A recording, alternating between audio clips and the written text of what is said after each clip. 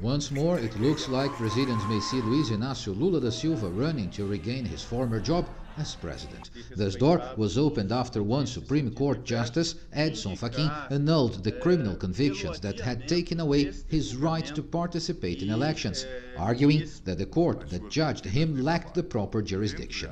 And on Tuesday, Supreme Court justices convened for another action that could impact Lula's political aspirations, a vote on whether Judge Sérgio Moro, who sentenced Lula for corruption related to the major car wash corruption probe, acted impartially during the process. A vote against the judge would effectively throw out the cases against Lula.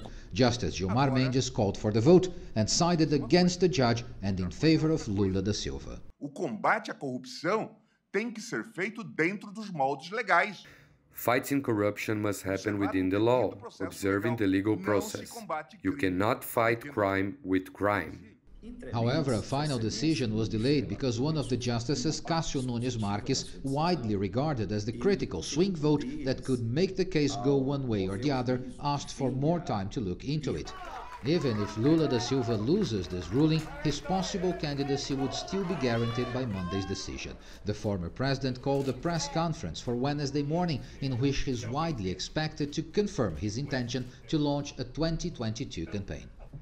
There is little doubt that former President Lula da Silva remains a key player in Brazilian politics, but another presidential victory is far from certain. Lula da Silva and his leftist Workers' Party are still very popular, particularly among the country's poorest communities, but they also face strong opposition, notably within Brazil's middle and upper classes. Nevertheless, Lula is seen as a strong potential challenger to President Bolsonaro in 2022. Bolsonaro was quick to criticize a possible Lula candidacy, pointing to the Supreme Court decision's impact on financial markets.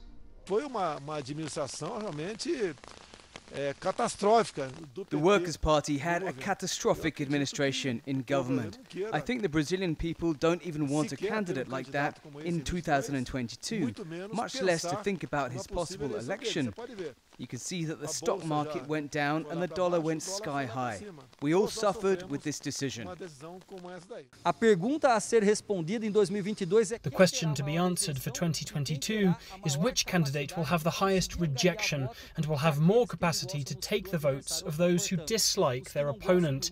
In other words, who of those who reject Lula would vote for Bolsonaro, even not liking him, and those who reject Bolsonaro, who would vote for Lula? That's the question. The decisions favoring Lula could still be reversed, either on appeal or by rejection by the full Supreme Court.